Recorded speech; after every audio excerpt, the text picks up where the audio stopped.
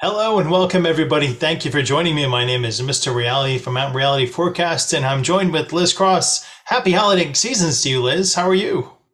I am great. Thank you. Happy holidays to you. I've always been interested in the mundane and the weird and the crazy, and I thought people might get an interest in hearing about General Tom Thumb, who was a very height challenged person, a little person back in the 1800s, and worked with the P.T. Barnum Circus. I wanted to know how he felt, why he chose that little existence, and he made a big impact. Oh, okay. So you want to know why he chose? I don't feel like he chose the circus, I have him here. He's saying the circus chose me.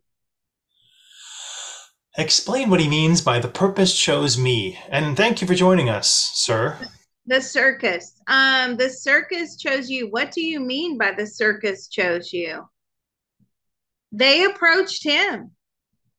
They were so fascinated by who he was, that he was an adult, because they thought he was a child. They were always looking for weird and wonderful people to join the circus. And they offered him a lot of money too. He made good money in the circus. So, as a person who comes into this life with infirmities or is differently abled, what lessons does he experience and how does that help him grow on his life ascension journey or soul ascension journey? So, in that particular lifetime, he says it was all about acceptance. Because a lot of times, now this makes me sad, but I'm going to say it anyway. A lot of times he's telling me when he would, showcase himself or when he would come out to perform, people would point and laugh at him, right? And he had to move past that. He had to he had to know that the problem was with them and not him. That was really difficult. It was very challenging and very heartbreaking when he first joined the circus. But he says, I was laughed at and pointed at my entire life. Oh, they always made fun of me. He was bullied, he was physically abused, Mhm. and the circus gave him an outlet to accept himself.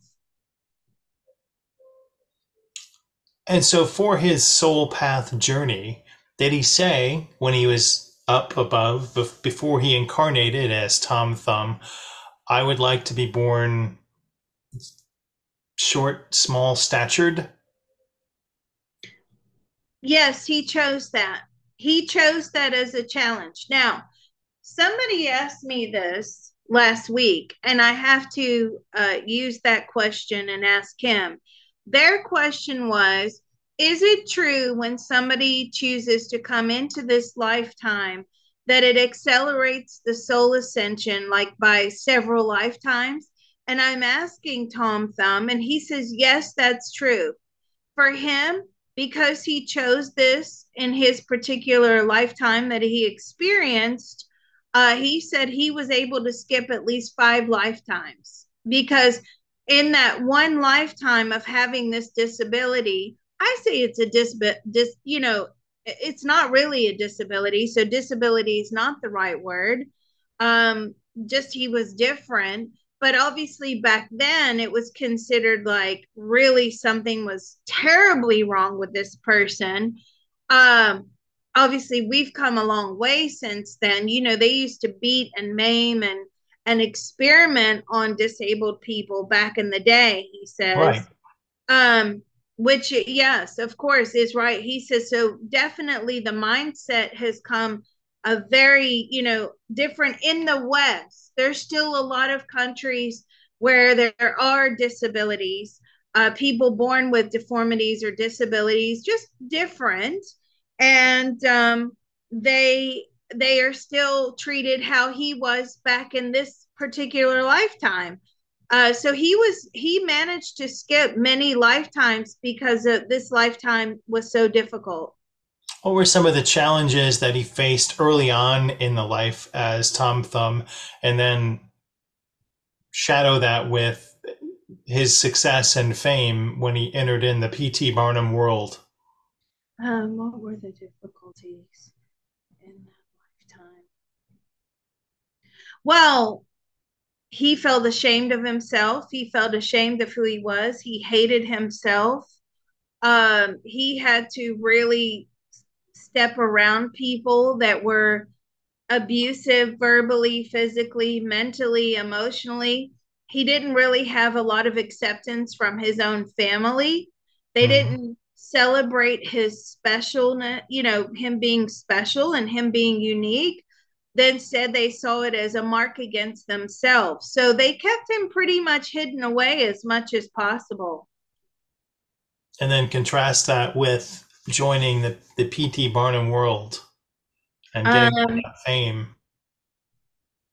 the difference between that and the P.T. Barnum world is he was paid. He still experienced the bullying. He still experienced the laughter. He still experienced the making fun of him, the verbal abuse, even by his colleagues. But he had to carve a name out for himself.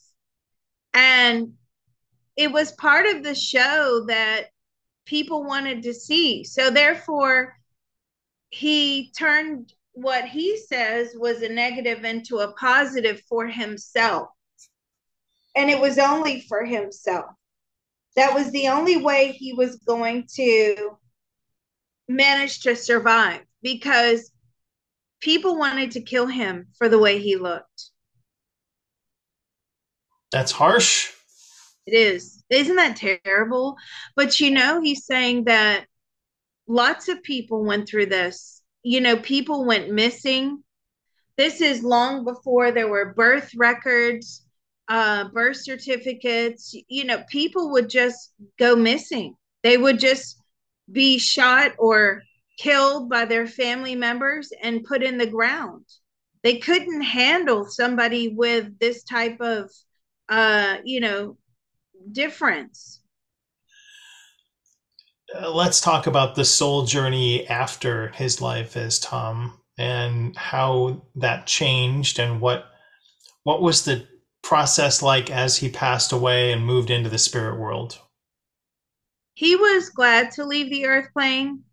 This lifetime was very challenging, and he doesn't have to go back and repeat that again. He says, I've ticked that box. I can move forward. Actually, in many of his lifetimes, he's had another lifetime since, and he was very tall. He was 6 foot. Um, Still very similar to the way he looks or he looked in that lifetime, but a very tall version of himself. And he doesn't want to go back and repeat that lifetime as Tom Thumb. It was too heartbreaking, too difficult. He's still left with a lot of unresolved issues. And so the process or experience as you cross over into the spirit world, can he paint a picture for us as to what that looked like, what you encounter, what the process is like in between lives? Oh, yes. Good question. So he's saying when he got up there, he saw his original mother. And I'm saying, what do you mean by that? Well, the family that he had in this particular lifetime as Tom Thumb, they were not his soul family. That was just sort of a fill-in sort of family for that lifetime. When he reunited with his real mother, or his at least in a soulmate level, he was just so happy to be accepted by her and to be welcomed into her arms. um and he enjoyed like being up there for a long time. He says I had a lot to process emotionally, as in what do I want to repeat? What do I not want to repeat? What was it that benefited me? Um, he's always been a little bit of a sort of, he's telling me, an outcast in some way in a lot of his lifetimes, but that was the most insane one he's ever done. He's like, I'm never doing anything like that ever again.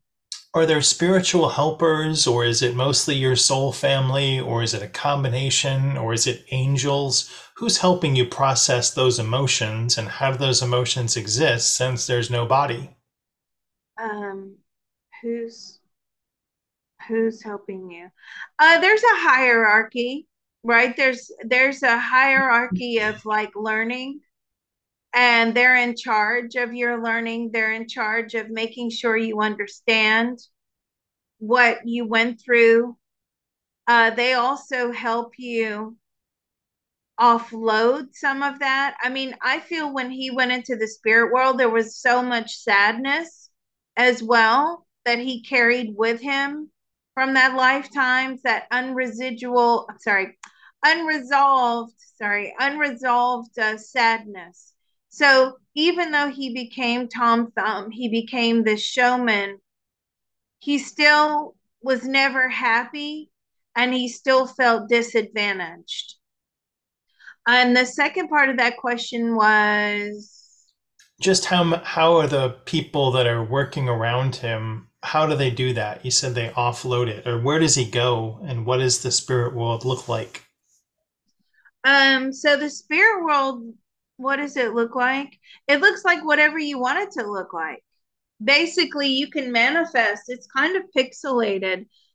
You can manifest whatever it is you want it to look like. So whatever's most comfortable to you. I mean, there are gardens, there's classrooms, there's like lectures, there's places where you can go and have coffee or tea, or etherically anyway, meeting points. There's music places, where people like old musicians would get together. There's just a time to relax and rejoin with old friends. And I think the other part of that question was, where do they store the emotions, like the unresolved issues? Those Right. are imprinted on the soul. So that energy from the soul is there, and it's stored in within that energy. What are some things that would surprise us about the life of Tom Thumb that we don't know?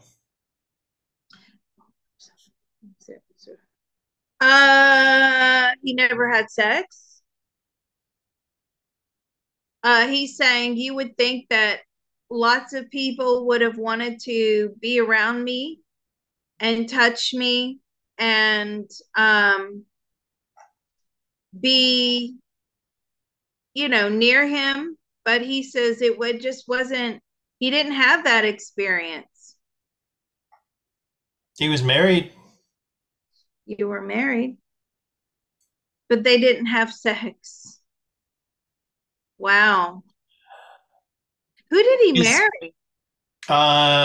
Lavinia Warren is another little person. If we can bring in Lavinia and talk to her and ask her about her life and what the experience was like as a performer.